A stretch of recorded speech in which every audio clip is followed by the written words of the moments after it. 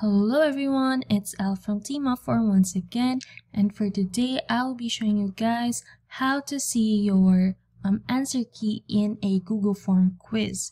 So there are 2 point of views in this one. First is the educator point of view and the other one is the student point of view. So first I will teach you from the standpoint of an educator or the one who made the quiz. So over here we have a sample quiz, and the first question is this one: what is the pacemaker of the heart?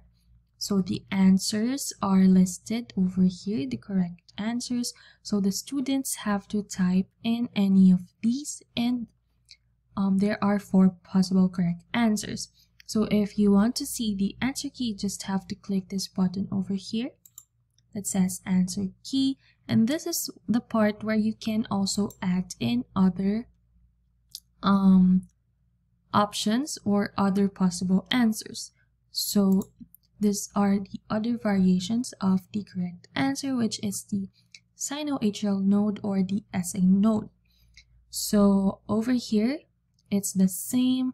We have another question, and if you want to see the answer key, just have to click this button over here, and this is the possible answers, because answers are quite case sensitive. So other students may type in capital E and other students may type in all lowercase. So there's that. If you want to mark all other answers incorrect, you just have to tick the box over here and click done.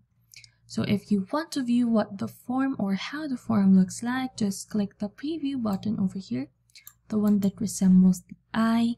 So if you want to see now the answer key from the point of view of a student, then let's try to answer the sample quiz.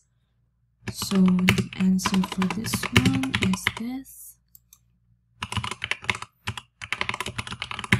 And for example, you are already done in answering and you want to view your score and if you got the questions correct and what the correct answers are. So of course, click submit. And as you can see over here, there's a view score button. So click that one and you should be redirected to the answer key. So this means that you answered the question correctly. So yes, that's it for this video. Thank you so much for watching and I hope you tune in for more.